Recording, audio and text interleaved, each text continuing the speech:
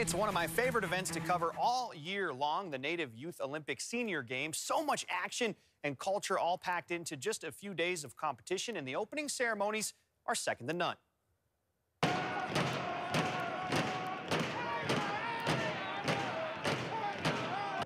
The drumming and songs are just so contagious, really gets the people going.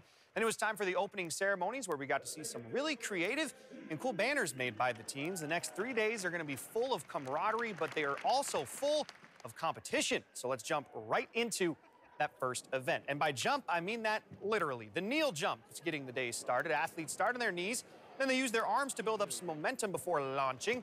And check out Colton Paul of Mount Edgecombe showing that those abs, they're not just for show, jumping 66 3/4 inches for the win. And for the girls, it was Nikki Eric from the Lower Kuskokwim School District. First time experiencing NYO State. First time here, seeing lots of people from different places.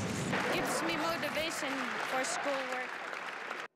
Those two of the big keys for NYO youth athletes, forming connections with other young athletes from around the state, and the games become a motivation to stay in school and do well so that you can participate. Now let's check out the rest of the top 5 for the girls. Eric on the top of the podium, but it was a very close top 5 with fractions of an inch being the difference. For the guys, Colton Paul hopped, skipped, and kneel jumped ahead of everyone, but David Malzal, Nick Amora, Damian Nukasuk, and LeBron Walter gave him a good run. Now to what they call the NASCAR of NYO, the wrist carry. Athletes using their wrists to hold them up as their carriers run them around the court. Maya Campbell right here from the Matsu B team going around 1.5 times, or 250 feet and 1/4 inch.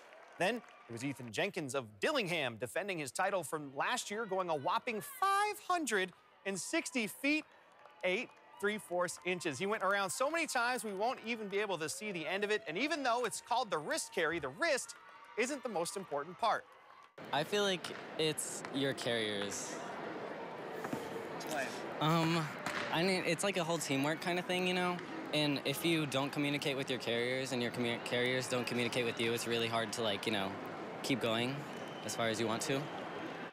And let's check the rest of the top 5. Campbell on the top shelf. Patillo and Pena were really not that far behind. And Johnson and Amora both had strong runs. That's the thing. You only get one chance at it. So the pressure really does get to you, but it didn't get to Jenkins, setting a new personal best. Samora Olsen and another Campbell making an appearance on the leaderboard, with Crow flying into the top 5. And now to the last event of the evening, and one of my personal favorites. I mean, check out that athleticism. That's what it takes to do the Alaskan High Kick. Kaylin Carter of the Matsu A team coming that close to 71 inches, but she got 70, and she'll settle for first place. For the boys, it was Colton Paul who was doing it all throughout the day. That was for 92 and the win.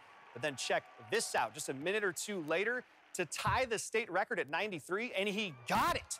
But you have to take off and land on the same side of his body, which he didn't, so he didn't actually get it. But still wildly impressive. Here's the top 5. It was a bad day to be a kicking ball because those ladies were killing it. Some huge numbers. For the guys, Colton Paul balled, and I have a feeling we'll see him on the top of the leaderboard again.